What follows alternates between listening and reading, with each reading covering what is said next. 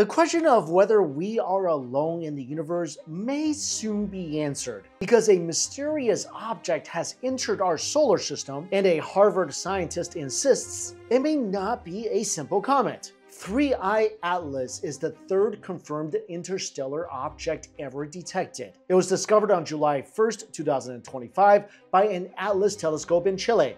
It's the size of Manhattan and blazing into our solar system at unparalleled speed. Now, most astronomers labeled it a comet, but Harvard's Avi Loeb sees something stranger. Apparently, the object it glows in front instead of trailing a tail like normal comets, pretty much like space headlights, and its trajectory aligns almost perfectly with the ecliptic, the plane of the planets, and its path brings it near Venus, Mars, and Jupiter in a pattern, which is oddly very precise for a space rock. So Loeb and his colleagues propose it could be a reconnaissance probe sent intentionally, possibly even by an advanced civilization. He urges world leaders to prepare and build an international body to assess the object's behavior and intent. Of course, their hypothesis remains speculative and very controversial because most scientists insist observations point to a natural comet, not a Vulcan ship trying to make first contact. But we will know soon enough, because this object will make its closest approach to the Sun